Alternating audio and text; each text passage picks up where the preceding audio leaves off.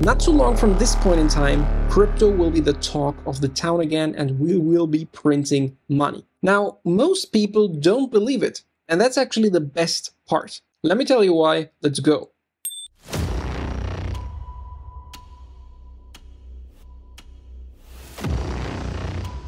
Welcome back to another episode of Philprints, your one and only stop for crypto, finance and trading. Long time no see. I think I published my last video around a month ago, actually a little bit more, but since then, in the end, we only were moving sideways again. But if you ask most of the people, they were a hell of a lot scared during these two dips. You can call these, actually the last one, most importantly, a big capitulation event.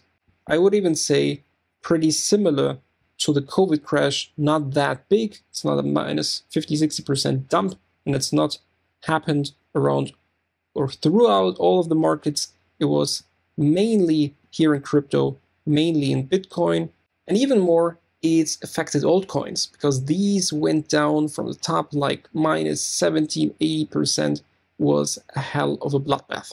Now, the cool thing is, I think that we are in for a treat. Not too long from this point in time, we will see crypto pumping again, and this time around, it'll be big, really big. So you could say this is basically the comeback for crypto, and therefore I am making a comeback here as well. Because I really think we need to monitor the market really closely now. So when I did my last video, this was pretty much exactly at this point here, so during this first dump, and everyone was like extremely bearish. People were insufferable. Big accounts, small accounts, everyone was calling for a big dump to like 40K and even below.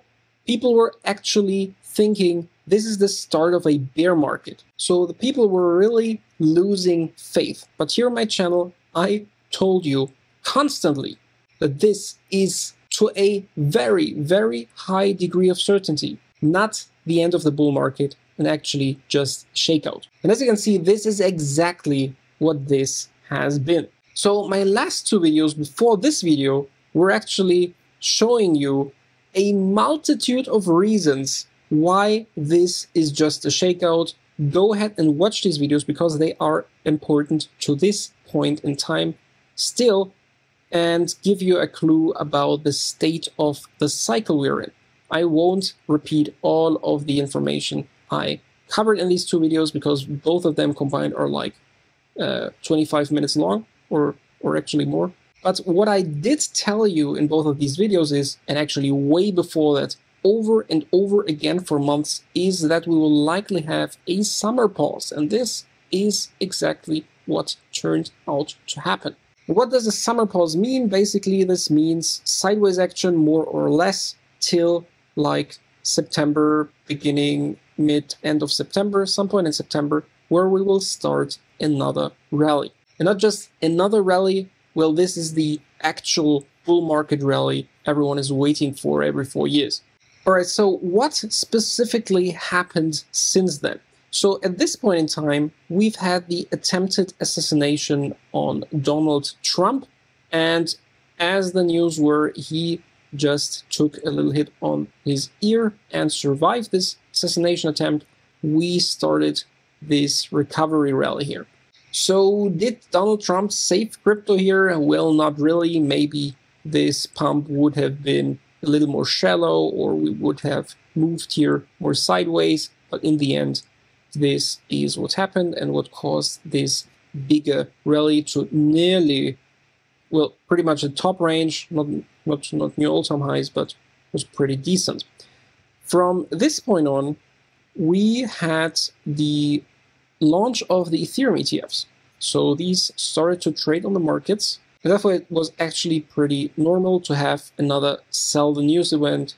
Nothing too special. I also told you about that in my Telegram group, Twitter account as well. So do make sure to follow me there, because throughout the whole like 30 plus days I didn't post a video here on YouTube, I updated you there for free as well about my opinion of these moves. And therefore, if you want to get the whole free alpha, well, you gotta follow me there as well, because you're quite easily missing out if you don't. And if you want to do that, here is my Twitter account, and on the left down there, you can find my Telegram group. And if you're lazy, don't want to type it in my description down below, there are links as well. Now, as you can see, we've got the selling news event, but not only that, we've got a multitude of very, very bearish news and narratives coming into place alongside it. And therefore, we got a little bit of an exaggeration to the downside and a big wick here, a big capitulation event. I would actually compare this to the COVID crash a little. Well, obviously not to the extent we had in March 2020. We also don't have like COVID or something, but we've had a big fear coming out of the stock markets, especially from the Japanese stock markets. Because in Japan, we've had the biggest crash for Japanese stocks since the Black Monday of 1987. And this is actually quite a banger. And not only there, also in mostly the tech stocks actually, so the S&P 500 wasn't hit that hard, but the Nasdaq took a little more of a hit. And as you can see, on August 2nd, we've got over $2.9 trillion that have been wiped out from the major indices and stocks. And this made for the worst day for stocks since March 16th, 2020, which is the COVID crash, as I told you. Then on August 3rd, as you can see here, I posted a chart image here on my Twitter account, and I told you bottom for Bitcoin might be in here, but the CME gap is open till around 58K. So we might see a wick down there next week if upwards momentum is not sufficient. And as you can see, this is exactly what's happened. It turned out to be a little bigger because of all the fear-induced selling, and therefore, as you can see, I was posting this here, and we went into the CME gap, had a big flush, and then went higher very, very fast. And I actually told you then on August 5th, feels like the beginning of capitulation. And I also told you, remember March 2020, same vibes. And what I meant with vibes, this is actually the same feeling I had in my gut when I compare this to back then in March 2020. And here for reference, March 5th, this was exactly during this big crash. Not only that, in order to show you how precisely I timed this, the feeling I've had and how accurately it turned out to be, this post was at 4:14 a.m. And if we look at the chart, here, this is the big crash on the 4-hour time frame.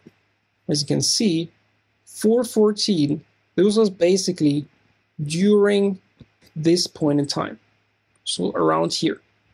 Right before the last wick to the downside happened, a couple of hours later, we were already starting to recover. So just by following me on Twitter and reading some of my posts, you are getting a hell of a lot of alpha, actually way more than with the bigger accounts. I mean, my Twitter account is like 343 followers, and my YouTube channel has, at this very moment, I think, 3,770 subscribers. This is pretty small still. But as you can see, the information you're getting are way, way more valuable.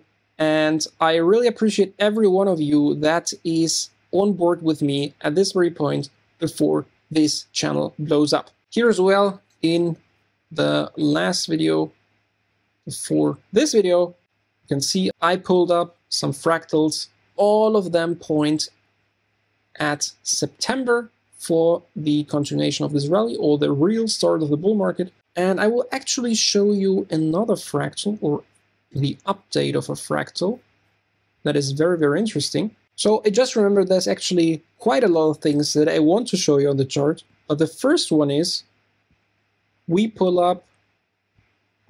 basically take the candles from the last cycle, from bottom to top, and if we align that here, bottom to bottom, as you can see, then at this point in time we are right here.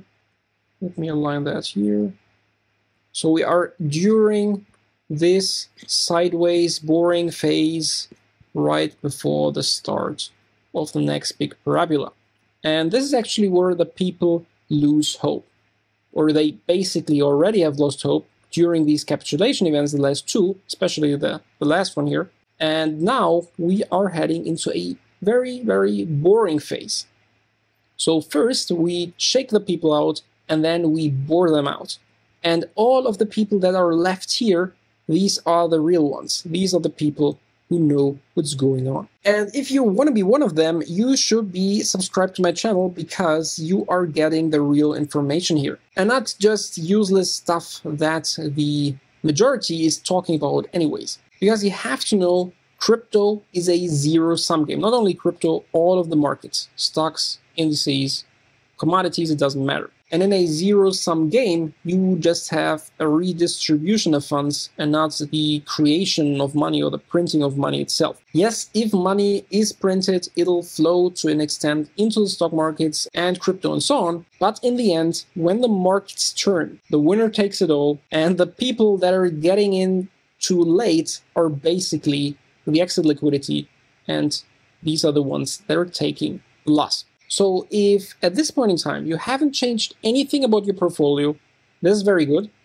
If you've added more to your portfolio during these two capitulation events, then this is very, very, very good. If you panic sold during these dips, this is, well, not so good, but you are in luck. The bull market is not over. You have time to make it back. And if you're completely new to crypto at this point in time, this is very, very good for you because you found my channel and can learn the real stuff before it is too late. Because on this channel, I've already talked about this most likely turning out to be a sideways range at like here, at this point. Because it's very, very usual for crypto to have a summer pause from like May to July, approximately for the last 10 years.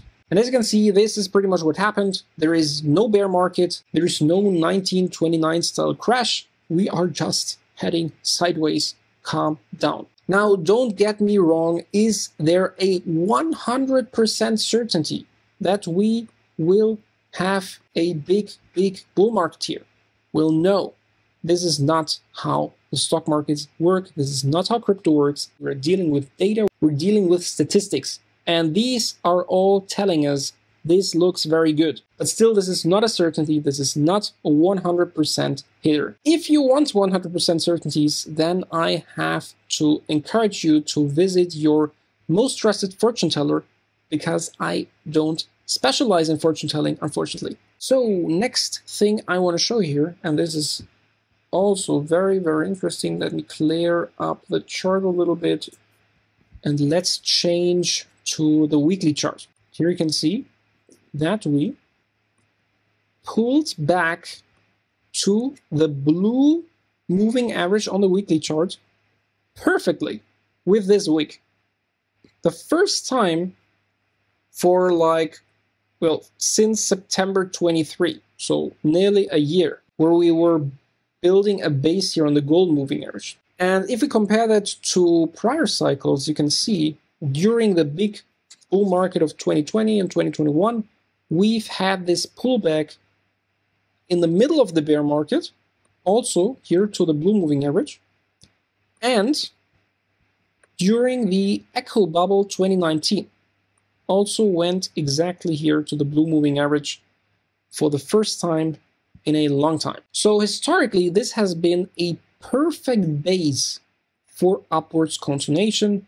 If we are not looking here at the COVID crash, of course, this is a special event, Black Swan event. This is not comparable. So this is one more bullish data point on our list. And as you can see here, also my fill prints reversal bands indicator, basically the levels it printed are very well respected here.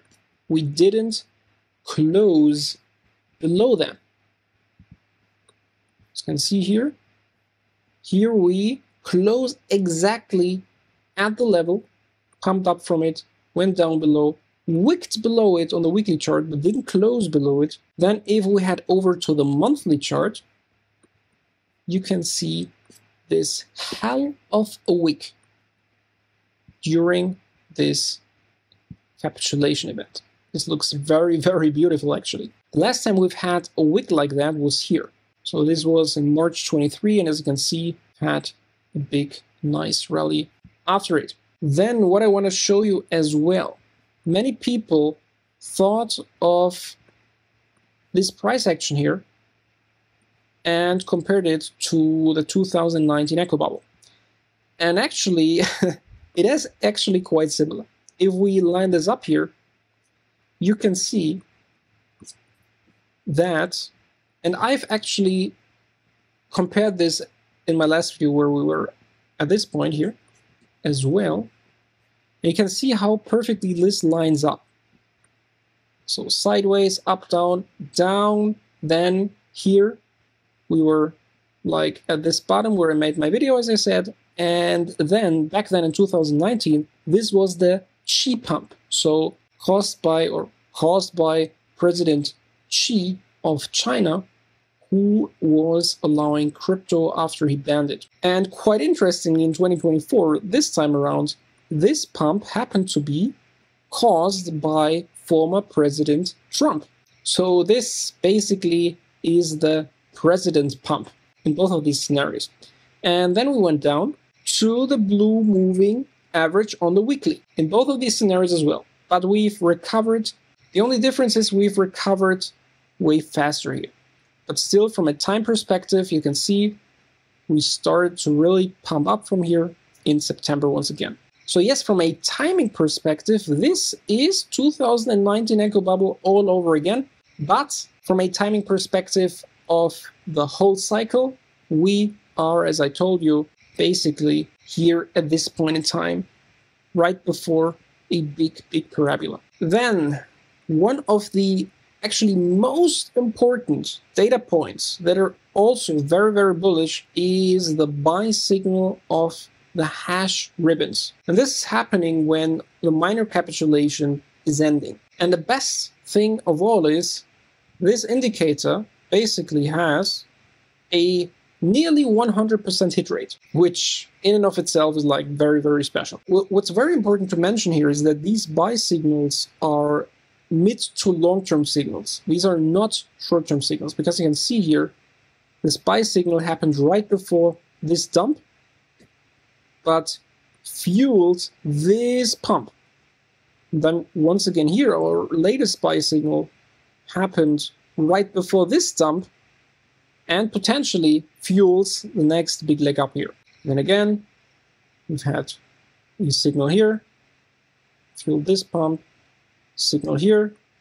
This is maybe a signal that didn't really work out because we've dumped further here, but you could say this made for the bear market bottom here. So if you want to, don't look at the buy signals during a bear market and you'll be fine. Then here again, this buy signal right before this big rally, this buy signal right before this big rally, and so on and so forth. You can see this is a very, very powerful signal. You should know that if you are in crypto. Now, what's very, very important as well is the sentiment. And while we are at nearly 60K for Bitcoin, so more or less the mid-range of this humongous range, we are having a fearful sentiment. It reads 31. If we have a look at the fear and greed index over time for crypto, we are at historical lows here. And during this capitulation event, we went to like 20. This is the same as in November 2022. In November 2022, this is at this point. During this big flash crash, during the FTX insolvency, during the formation of the bear market bottom. This is the sentiment we've had during this crash, and the sentiment we are having right now, this is the sentiment we've had during this sideways range formation of a bear market bottom. This is crazy to think about. We are at 60K with a fearful, very, very fearful sentiment. People are tuning out of crypto. People sold all of their portfolios because altcoins went down like 70-80% during this flash crash. and they don't want to fumble around with crypto anymore. But if you zoom out, pretty much nothing happened. We are at 60K. And this is exactly why crypto and financial markets in general are not a free lunch. You have to know what you're doing. You really have to, because during these times where the price is dipping and everybody was like super greedy and super bullish and loading up the portfolios with their whole net worth, when shit hits the fan and your portfolio is like half in a couple of days, then your conviction is tested, and also your ability to build a real portfolio, and most importantly, know how to size this portfolio, how much of a percentage it should be measured against your whole net worth. And therefore, if you don't know what you're doing, you will be shaken out during these events. And these events are exactly there to do that. Because, as I told you, it's not a zero-sum game. The more people we shake out during these times, the more cheap crypto the experienced market players can scoop up and sell it to you at very, very high prices when you come back into the markets as exit liquidity. There they will take all of your money again, go to the Bahamas or something, and you will watch your portfolio going down and down and down. And once again, this won't happen to you if you follow along here on this channel. You are at the right address. You will learn how to avoid that and take your sweet, sweet bull market gains with you, and also know when people are talking bullshit, talking about new all-time highs at range highs, and talking about the new bear market and range lows. This is not what we were anticipating. We knew about this summer pause to happen before it happened. Now, before I will end this video, I will show you one or two more very, very, very interesting things. The first one being the Bitcoin dominance, because this shows us potentially when the alt season will start. And as you can see, there is great news because we finally officially hit the trend line right here on the weekly time frame. This tells us the alt season is just around the corner, if the last two cycles are of any indication, because the last two times we've hit this trend line here, this is exactly where the alt season started here in 2017. Here, you see December 20, January 2021, exactly the starting point of the last cycle's alt season. And right here, this is exactly the point in time we are in right now for this cycle. And not only that, this scribble here, I did that like at this point in time. So like April, May 2024. See how this turned out. I drew like this cup here, and the exact point where we hit the trend line is exactly where I drew it. Well, that's what I call timing. And if you don't believe it, you can actually go back on my YouTube channel and look at the videos back then. I had this drawing in there. So if we take all of this data into consideration, you can see it looks actually very, very, very, very good. Once again, I hope you used the last month or so, the last two capitulation events, to load up more, to enjoy summer, not be bothered by all of this pump and dump action, and be ready for the real action now. Also, as you can see, I am not in my usual setup, so therefore I am recording this with my onboard MacBook webcam here and microphone. I hope the quality is sufficient. And also you are seeing I'm using kind of a new overlay, which I intended to use for live streams down the road, but for these kind of scenarios where I'm not in my setup, I think this is also pretty nice. Please let me know down in the comment section if you like this kind of setup. This actually, if I think about it, this actually allows me to do more spontaneous videos more often. We'll just talk about my 2 cents of the markets right now and what I am intending to do myself. With that said, there will be, of course, more videos coming on my channel from this point on, once again, because together here on this channel, we will create generational wealth during this bull cycle period in real time. So do subscribe if you haven't already. Stay ahead of the curve. Let's crush the markets together. See you soon. This was Footprints for you. Bye.